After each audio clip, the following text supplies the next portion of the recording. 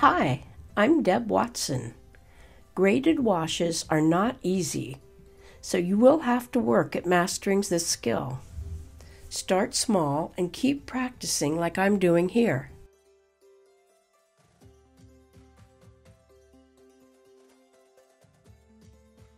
This wash will go from dark at the top to light at the bottom.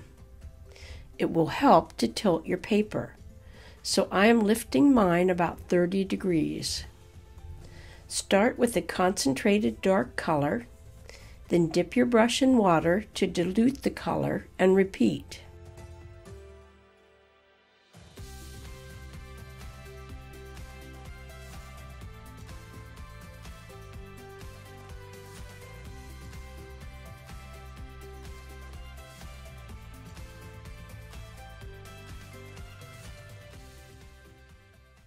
Where I want the color to stop, I load my brush with clean water.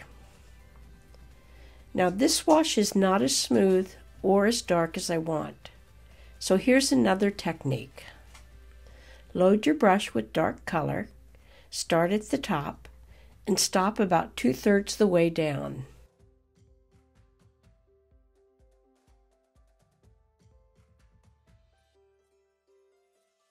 Then switch to clear water.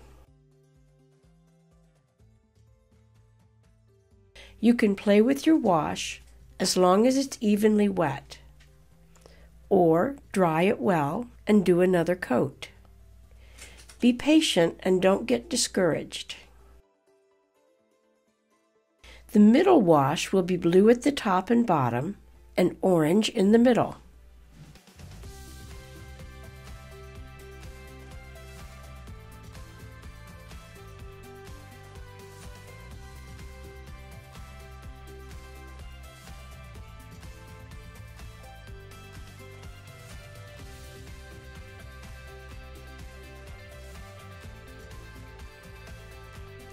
The top graded wash goes pretty well.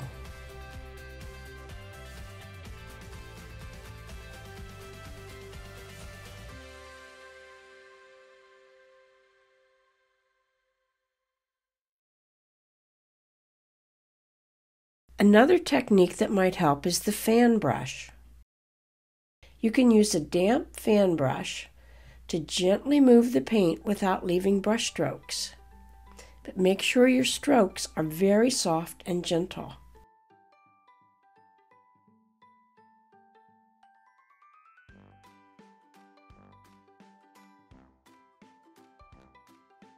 For the orange, I start in the middle with thin water and work up.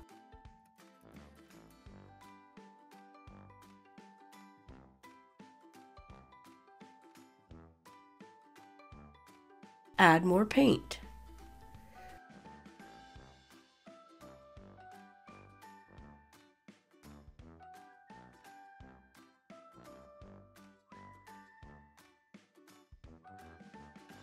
Rinse your brush and gently blend with clean water. Our last graded wash is blue 1/3 the way down, then clean water and more clean water. Because the paper is tilted, the blue keeps flowing down in an even graded wash.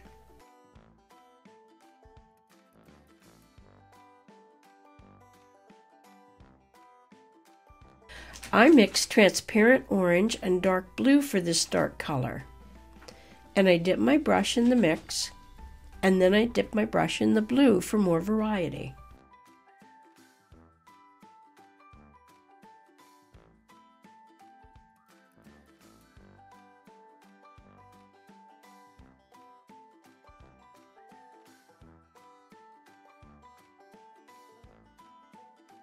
While that dries, I mix orange and cobalt for the sailboat and the reflection.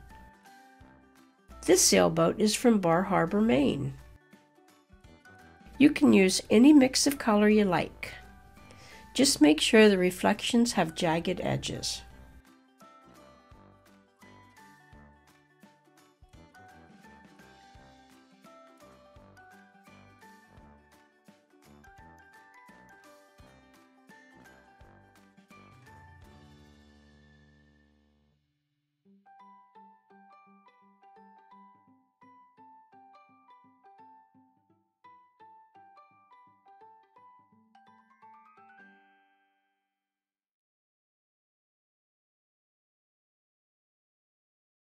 The last wash is getting a pine tree. Pine trees come in all shapes and sizes, so whatever yours looks like will be fine. I mixed this color with dark blue and green gold. Green gold makes excellent dark green colors, and I like the Core brand best for this pigment.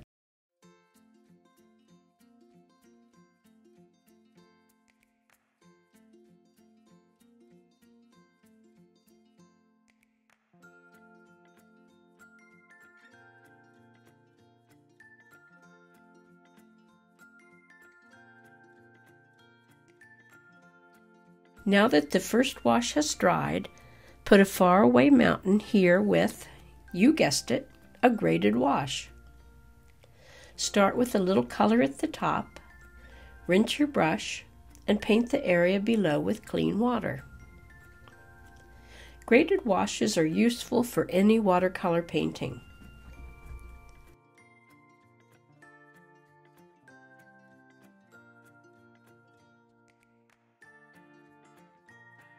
The boat is getting a horizon line.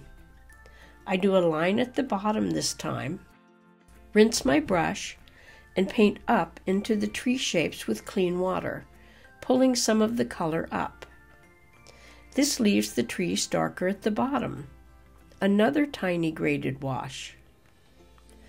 Also add a few strokes of blue for ripples at the bottom third of the paper.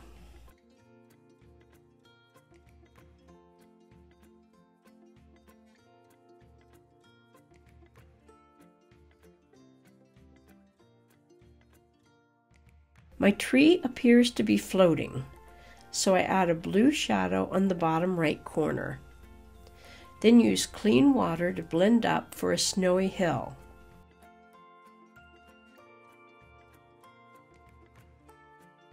The tree looks lonely too. Add a lighter, smaller tree behind it to keep it company.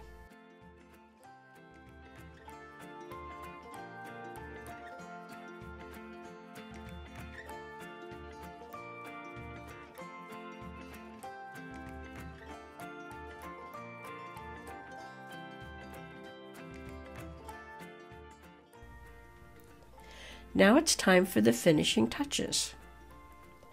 I'm using an opaque white paint. First, I'll spatter some stars in my dark sky. Load your brush with white and tap it on your finger.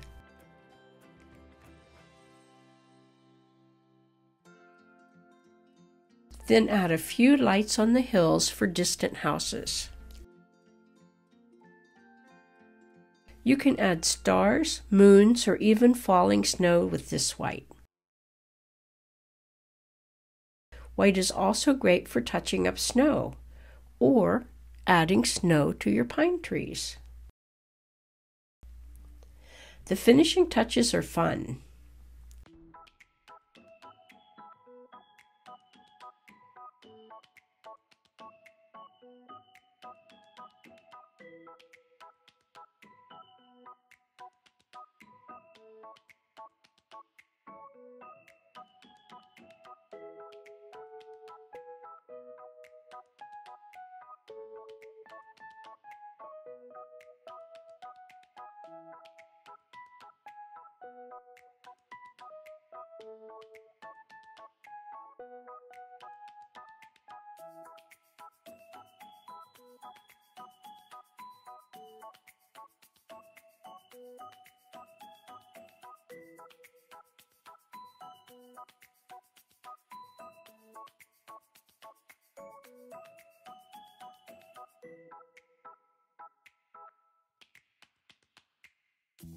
If your white fades out, reapply as many times as you need.